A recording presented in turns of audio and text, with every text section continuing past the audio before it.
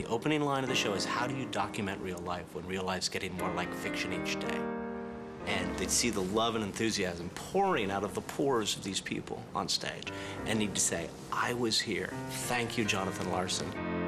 I think it was a need to acknowledge the gift they had just received by watching the show, and also have some sort of shrine to the loss of Jonathan. It was all that colliding that it just happened.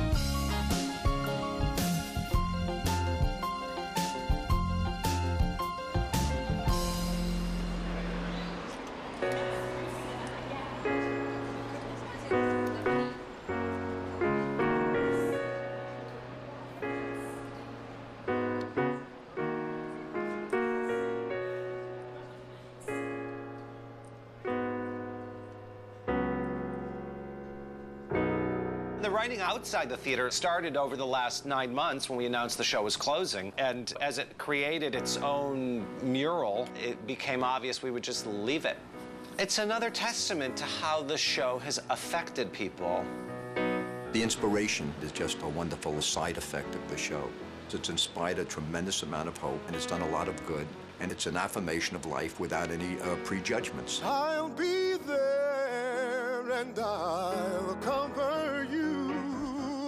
Oh, I think they meant it when they said you can't buy love. Now I know you can rent it. A new lease, you are my love. On love.